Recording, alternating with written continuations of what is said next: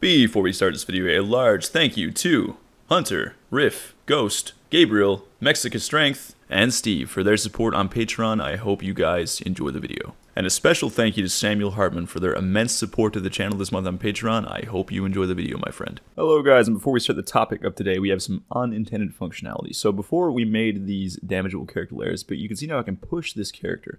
Now we don't want this, so let's go to project settings and untick character colliding with damageable character. See, we only want larger characters to be able to push us. We don't want humanoids being able to push other humanoids of the same size. So again, untick character colliding with damageable character, and that will fix the problem. In the future, we're going to make it so we have a special case for creatures that are larger, and they will be able to push us, but we won't be able to push them. But for now, that's not important. Let's get the basics out of the way first. Just tick that box, and then you won't be able to push your other players anymore. Okay, so we have a couple things to address here. One being, if I jump here on my host, if I go to the client and try to jump, I can't actually jump. And this is because if I were to bring in this window right here, and I go over to the player network manager, you're going to see that my stamina is actually 0. And this is because we never initialize our stats when we join as a client. You see, we're deleting our original game object and remaking it again, so we need to again initialize our stats from our save file. Also, you can see here if I go to the client view and jump from the host point of view, you can see the jump looks a little bit strange, so we're going to fix that too. So let's remedy the first problem by going into the player manager, and we'll start there. On network spawn, we want to go down to the bottom and make an if statement, and it's going to be if we are the owner and we are not the server. This would imply that we are joining another person, which means we had to delete our game object, stop as host, and start as client. So we need to reload our data from our current save after we've spawned, which is why we do this on network spawn. And I'm just going to make a comment here. This is upon connecting if we are a client and we are the owner of this character.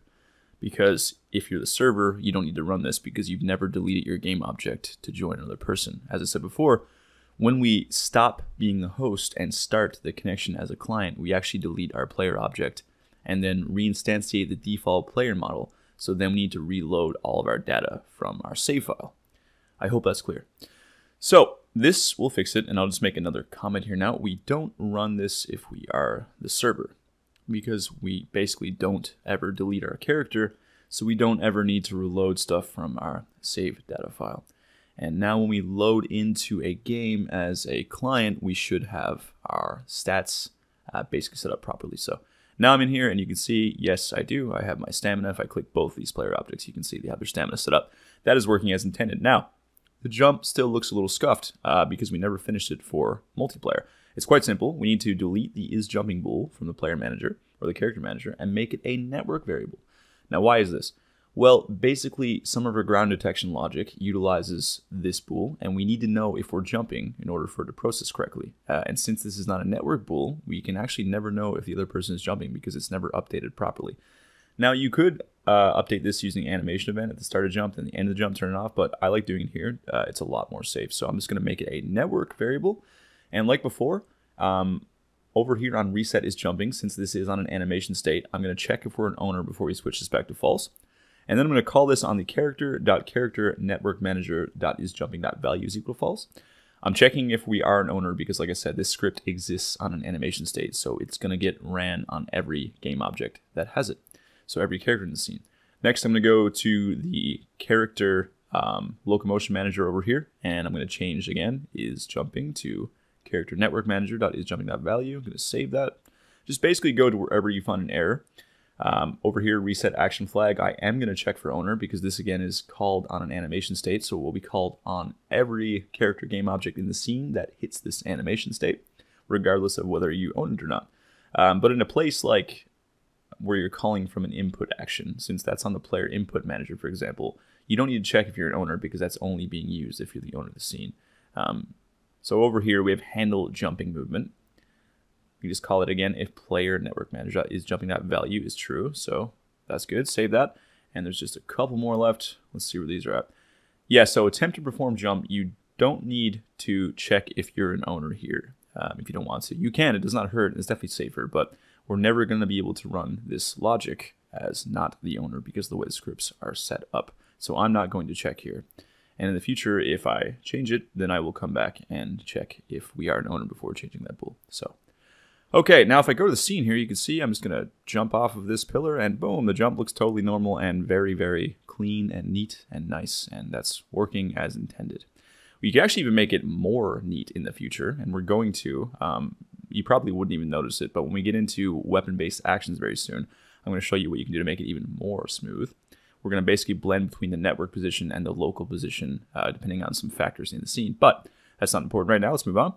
So the last thing was when you load into a game, you jump. This is because you can see here we do disable our player input manager until we load into the world scene, but we actually already enable our player controls. So if I press the button here, if I go down to low game and press A, for example, you can see the jump input turns on. See that? So this is quite simple. We're never actually disabling the player controls component, which we turn on unenable. So just say player controls.disable at the end of start.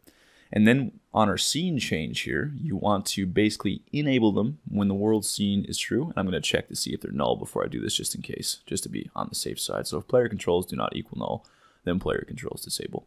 And then down here on scene change, you want to make it so when you are in the world scene, you enable them. And when you are not in the world scene, you disable them again. Some of you might be thinking, well, how do we go through our menu and if the inputs are disabled? Well, the menu has its own set of inputs that Unity kind of defaults to. You can also edit and change those too, but this won't impact our game. And here you go. You can see it works. Now I don't jump up into the air as soon as I start the game, so that is that fixed. I will go over every single one of these little polish elements, by the way, guys. This is going to be different from the Soul series in the fact that I will show literally everything that I do. So if you guys have any of these things that pop up that you'd like to see, like somebody requested that I cover the don't jump on load screen a little while ago, so I figured I would do it.